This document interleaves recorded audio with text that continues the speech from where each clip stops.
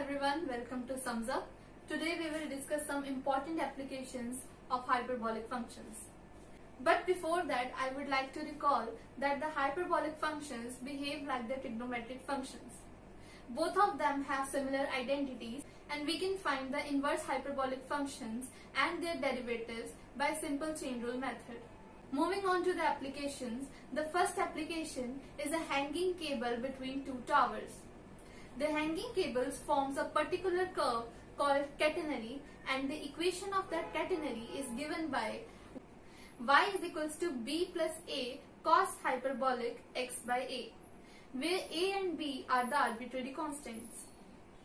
So if we know the distance between the two towers, we can also find the length of the cable. A very famous example of catenary is the gateway arc in St. Louis. The equation of the gateway arc is given by y is equals to a cos hyperbolic x by L into c minus 1, where a and c are again the constants. The second application is tractrix. The word tractrix is derived from tractor. When a long tractor have to take a sharp turn from a corner, then it forms a particular curve called tractrix.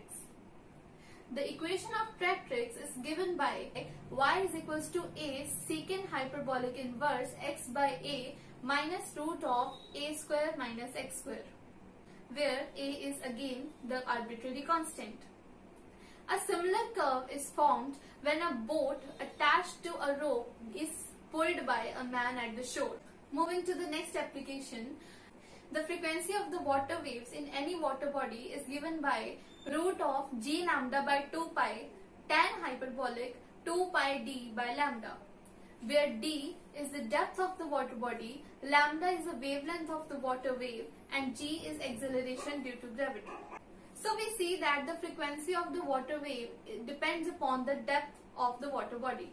That is why the waves are weaker on the shore as compared to that in the middle of any water body.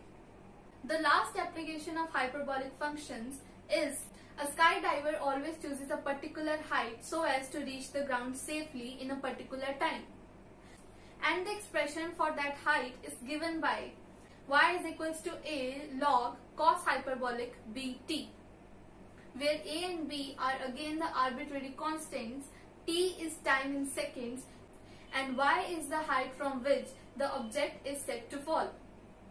This expression is applicable when the air resistance is directly proportional to that of the square of the falling object's velocity. So these were some applications of hyperbolic functions. I hope you like this video. We will meet in the next video. Till then, stay safe and take care. Thank you.